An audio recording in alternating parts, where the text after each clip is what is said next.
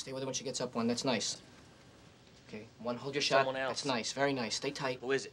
Tell me. Oh, Rand, I didn't want you to find out this way. I didn't want to hurt you.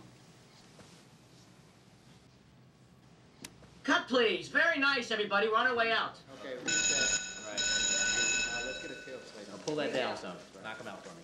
Give me John the top. Sylvia, that was terrific. Do you think so? No, I think I was too held back. No. You were fine. You were afraid to tell him. You think you still love him. Held back is good.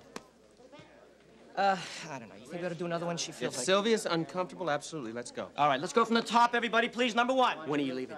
Right after this, and I wish you were coming with me. We have so much fun when we go away together. I know. I wish I could go, too, but there's no way. I've got so much work to do.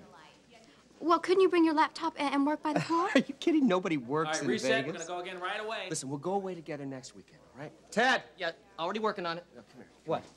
Hey, there's a plane down near San Diego. Oh, no, really? No survivors.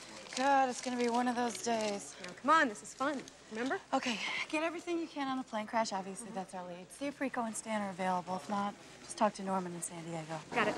You going to Vegas, too? No, I have to work. Yeah. Well, I don't know. Sylvia puts up with you. I don't know either. See you later.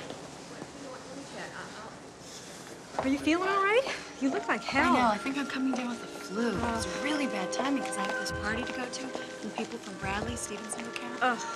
I'll bring you some tea. Where will you be? In the editing room. Meet you there.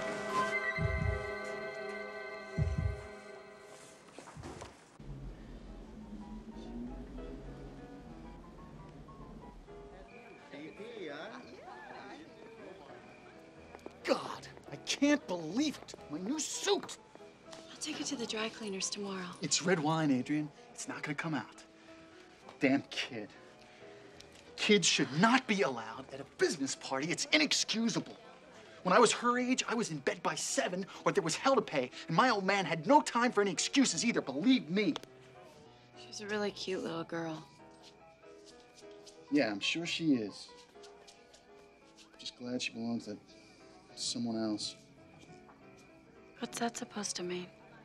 It means that I am glad that we are not having any kids. That's what it means. You know, Stephen, someday you're just gonna have to deal with what happened to you in your childhood. What are you talking about? I'm talking about all your bad pent-up feelings about the way you were raised that come out every time you see some little innocent kid. That's what I'm talking about.